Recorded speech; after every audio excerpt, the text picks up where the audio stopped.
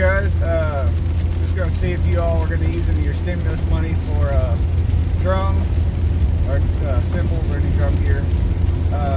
I sold my Ludwig rocker kit and some cymbals and some other things, so I decided to do something I'd wanted to for quite a while with drums. I never had a DW kit and still don't have a DW kit, but wanted to have something of a USA made DW.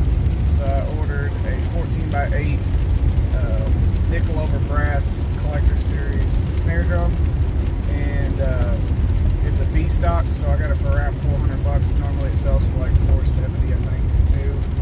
So I'm looking forward to that. I like a deep snare drum, and I think it'd be cool because it's DW. Also ordered a Gretsch stave Barnwood, I think that's what it's called, Gold Series snare. It's 14x6.5, but I've never owned a stave snare. And, you know, the shell's about an inch thick, I think 3/4 of an inch thick, so it's going to be a pretty heavy drum, and I'm not sure how it sounds, but I've read some good reviews. Ordered some Sabian Artisan hi-hats, which I got an amazing deal on them on eBay. I got them for like $260 or something, and if you've ever looked at them new, I think they're around $600. And then I ordered a Dream paper thin 17-inch crash for like $85 or $90, I think, and that's a really good price for those. Really like those cymbals.